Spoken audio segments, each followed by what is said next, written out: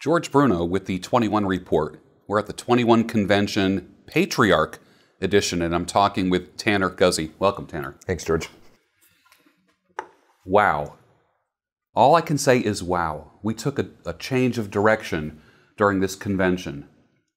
Have you felt that?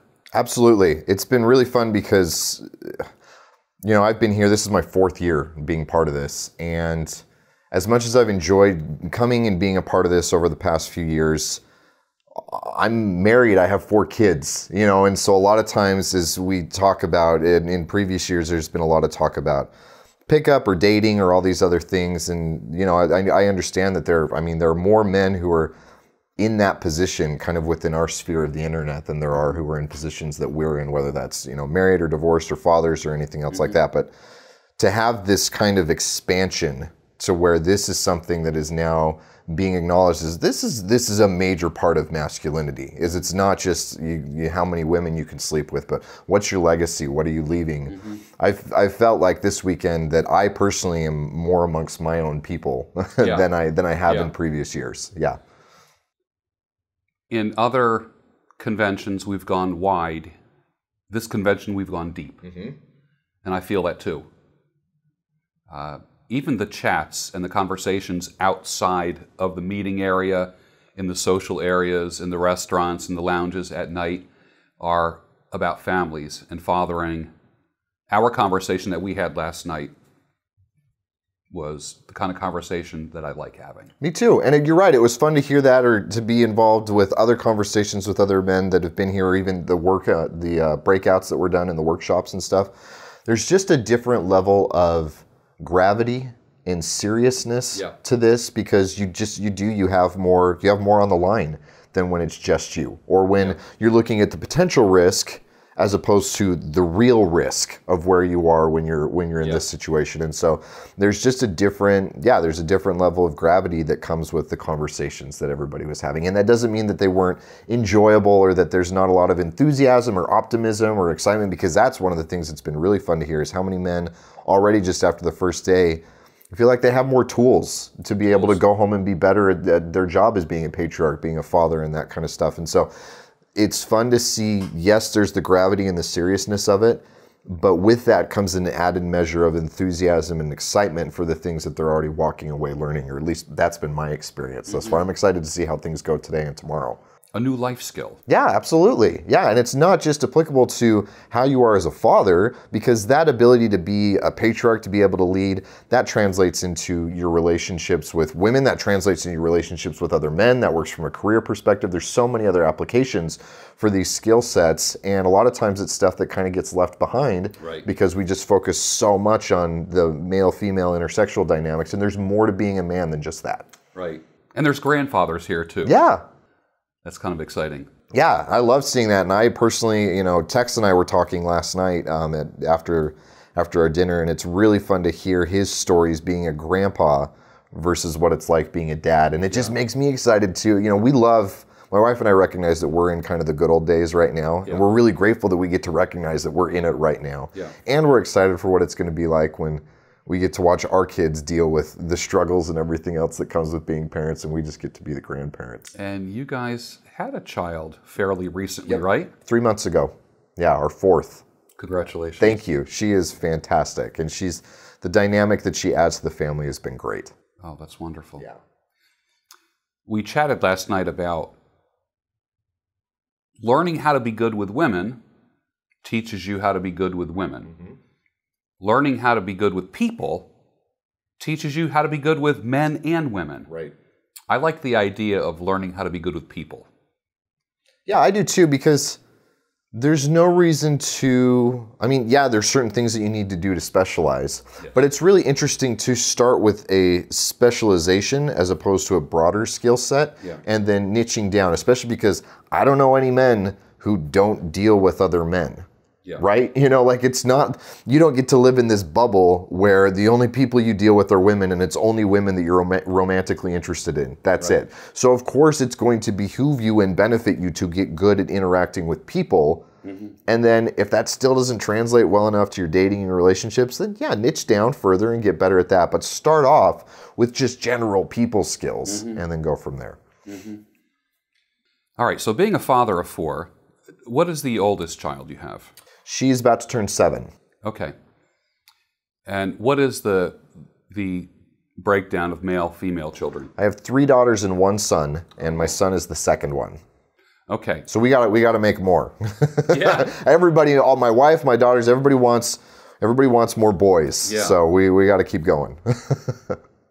I was talking yesterday, and I said, as we all know, that men and women are different, which also means that boys and girls are different. Yep. How have you seen that your boy is different than your daughters? Man, in a lot of different ways. One of the ones that's the more fun is how he engages physically with me. My son loves to fight and loves to wrestle. And I'm actually very grateful for being involved in this community and being able to recognize that that's just normal, healthy male behavior instead of something that needs to be curtailed, because my son, he's 5. He doesn't necessarily understand all the boundaries about it yet, and he and I play pretty rough. He's now old enough where I can give him a dead leg and you'll watch him. It hurts a little bit, but he also wants to think it's funny and be brave and everything. Yeah, and then he'll have times where he'll come up and he'll be like, "Dead face," and sock me in the face. It's like, okay, that's off limits. We gotta set the boundaries here and everything. My daughters, as much as they love to kind of wrestle on the bed or have me throw them around, the aggression component of it, it's not there. Right. There's just not that desire to see how far they can push me, or to see how far they can push themselves. They just love to be tickled and just love the physical contact and that kind of stuff. Whereas my son really likes to push it and see where that is. And so it's really fun to get to understand that that doesn't mean that he's broken. Yeah. It just means he's a boy. And rather than trying to squash that, we just have to channel it and help him understand that it's like, you don't get to play with mom or with your sisters the way you play with dad or with your friends. And there are certain things, you don't punch somebody in the stomach, you don't punch them in the face, you can hit them in the arm or something else like that, and you both have to understand that you're wrestling and that it's fun, and teaching him how to navigate all of this and helping him learn when things don't go well, how to navigate all of it. It's a blast to get to do that with him. Other things are that all of my daughters, when they play on their own, you were talking about this yesterday. I really appreciated this in your speech because it was fun to acknowledge this. They will play pretend, and they will do voices and, "Hi, are you good? Yeah, I'm good," and do all this kind of cute stuff. And my son, he just makes noises because he's driving cars or doing stuff, and it's just a totally different way of playing. So it's fun to see that. It's going to be really fun to see how those changes expand and broaden as they get older and what that's going to be like. Let's take a look inside your household at some of the rituals that you have with your kids. Are there any special things that you made up? Any fun little games to help them calm themselves down, help them go to sleep? Share some of that. So our nightly routine, as far as bedtime is concerned, and I shared this in the speech, so you guys will be able to see even a little bit more in depth by going and watching that as well. But what we do is it's called the Guzy breakdown. And so we will, one of the kids will lead, or my wife or I will lead, and we'll say, "Who are we, Guzys, and what do we do?" And then we start off with hard things. And we have everybody talk about what are the hard things that they did that day.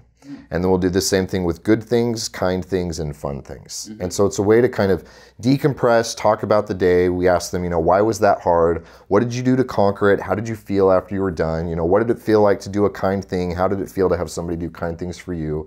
We go out of our way to, my wife and I, a lot of times forget to do fun things. And so it's a really good reminder that even if it's me just taking another 5 minutes to play dolls with one of my daughters or to wrestle with my son or something else, that they need to understand that mom and dad are not just all work and no play, but that we need to do fun things as well. Right. So we'll do that. Then we'll say prayer together as a family, and then we'll do a bedtime story. And I love to read to the kids. I love to get into it and do voices and everything else like that. Yeah. And then they'll often do... my son sleeps in his own room, my daughters are in a room together, and so they'll read themselves, especially because my 2 oldest know how to read, and so they'll read together and do that kind of stuff, and then it's pretty peaceful after that. Nice. There's a few nights where somebody will come out and, "I need a drink," or "I need this," we kind of gotta get them through that, but for the most part, it's a pretty good routine to just kind of get everybody finished for the night. Yeah. It's hard to think about your troubles when you're doing the Guzy breakdown. Yeah, and what's so great is that when they do talk about the hard things and that we start off with that and we really do deal with a lot of the struggles throughout the day, it helps us be able to talk about them and talk about why they were hard and everything, as opposed to it just kind of fading off into the distance and nobody getting to really decompress from it. Yeah. Especially because if they say that their hard thing is something hard that happened to them, you know, we had to leave Muzzy's house early. Okay, well that's not you doing a hard thing. So what did you do to conquer it, or how was your attitude about it, or what could you have done better? And so it's a learning opportunity for them too. Right. Yeah. That's awesome. It's fun. We used to do a PSO. We did it what I call PSO times 3, which was a problem, solution, and outcome. And we would talk about problems that we had, the solutions, and what's the outcome. Cool. And we had to do that 3 times. And what it did was it instilled in them that there's solutions to almost everything. Yep. Almost everything. Yeah. Yeah. That's good. Yeah. How do you share, and I talked about division of labor in my speech, how do you share labor in your house peacefully? It helps that we are part of a fairly traditional culture. It helps that my wife and I are on the same page as far as I'm not a begrudging patriarch from my perspective, and she doesn't resent that in me either. Yeah. And so it is very much a kind of a traditional division of labor where my wife cooks and she cleans and does dishes and stuff like that. She's the one who does and folds the laundry and that kind of stuff. I'm responsible because I work from home and I don't necessarily get to like clock in and clock out. A lot of what I do is stuff that's related to work a lot of the time. Yeah. But even things like I'm the one who takes out the garbage, I'm the one who does the yard care and takes care of that kind of stuff. And so it is a pretty good division. At the same time, you know, there are times when, especially now because we have a 3-month-old, like we don't get the luxury of a lot of that division of labor happening the way it should because she's nursing a lot of the time. And so if she's nursing and I'm just sitting on the couch and laundry needs to be folded, I'm not going to go red pill Rambo. I love that term. Where it's like, nope, sorry, that's not my job. It's like, I would like, you know, that can be one of my kind things. And I really appreciate that my wife and I both have enough of a dynamic. We actually had this happen last week where I helped her out with that. And she kind of apologized to me and she said, I hope you don't resent me that I can't do all this. And I'm sorry that I can't do all this. And it's like, no, trust me. I know, you and I both know that this is not a slow creep into this now becoming my responsibility. Right.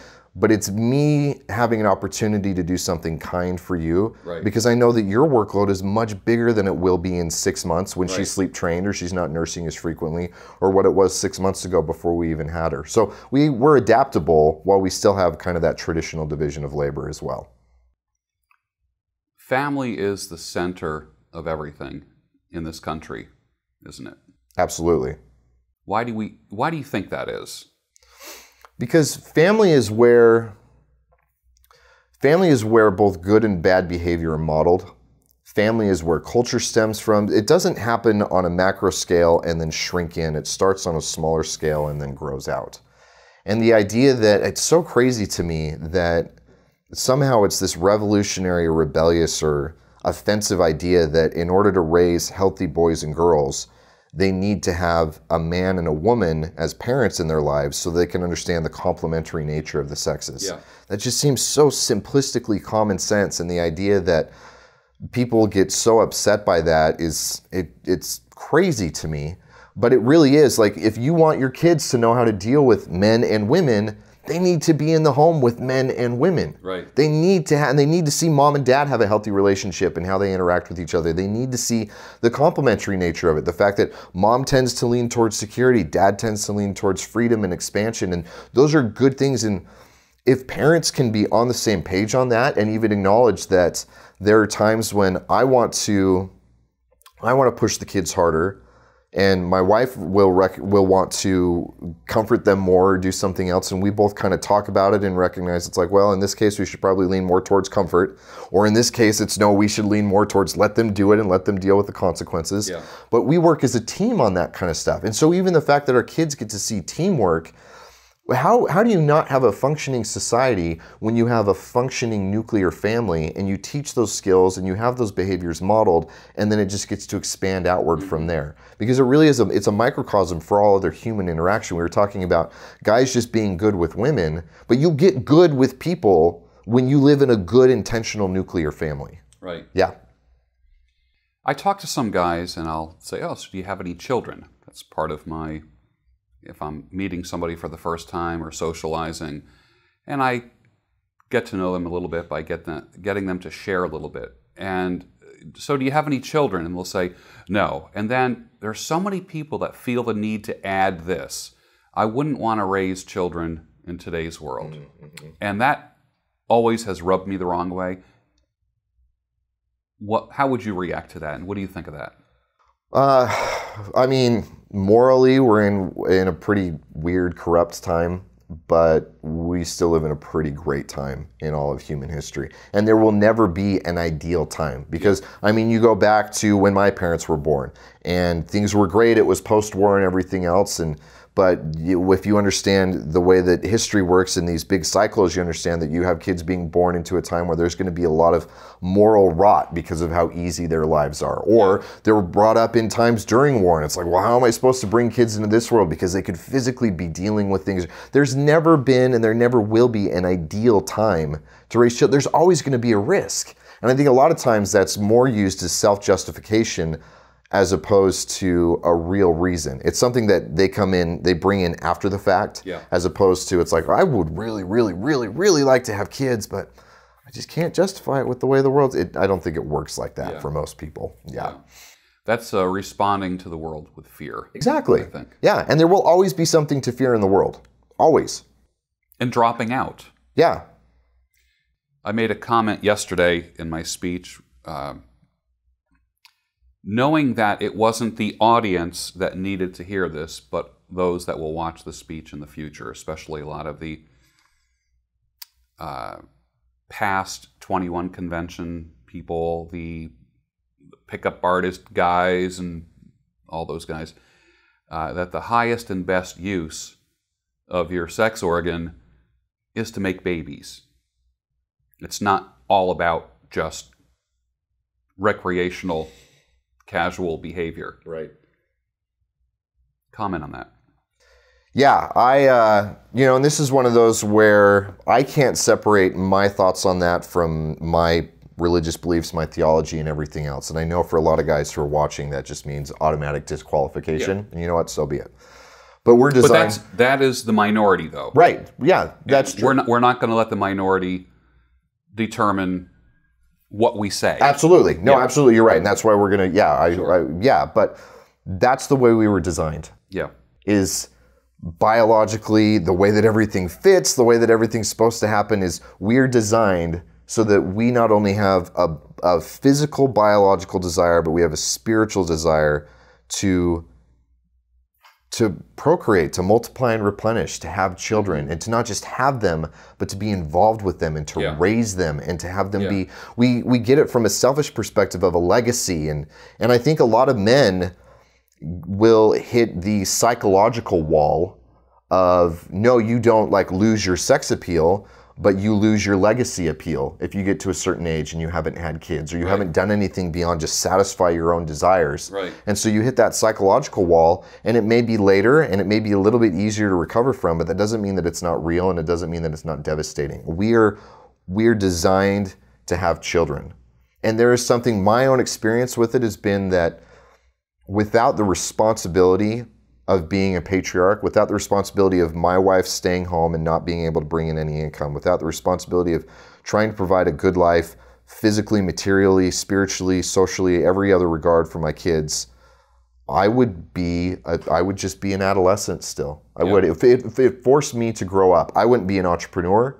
I wouldn't be as interested in self-development. My health would not be where it is. My desires to continue to improve myself, my discipline, none of those things for me existed before we had kids. Yeah. They didn't. And so I know a lot of men will think of kids as a burden or as a ball and chain or anything else. And for me, it's been rocket fuel.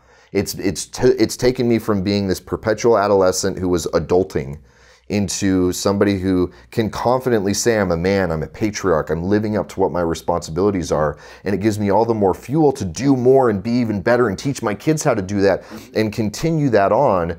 And so I love the responsibility that comes from it, and we are designed to desire that. Yeah. I think we are built to be able to handle increasing loads of weight on our back.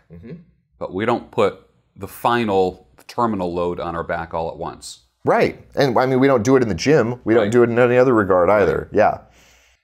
Comment on this. Men want to have a legacy. Women want to have babies. Men want to build a family. Women want babies. Do you believe that's true, that we're wired that way? Well, I do. I think that there's a way that can be misinterpreted, and it can go a little bit too easy, where it's just, okay, well, I had my baby and now I don't want to do anything else, or my only concern for the baby is how it elevates my status and that the other moms think that I've got a cute baby or anything like that. I don't think that that's the case. But I do think that it's very interesting, and I think even that applies to the differences between men and women, where for most men, I mean, I was this way with my oldest, where it took me about 6 months to really develop a real love and affection for her. And obviously there was that protective desire and everything there, but to really get to know her, she was about 6 months in, and it's been fun as we've had more to watch that age get slowly younger. Yeah. But I think one of the things that's really interesting is from the time they're born until the time they're about 7 or 8, mom is primary, and she's supposed to be. Because it's protection, it's building, it's all this other stuff. And then as they get to that age and they start to go out into the world, then dad is supposed to be primary.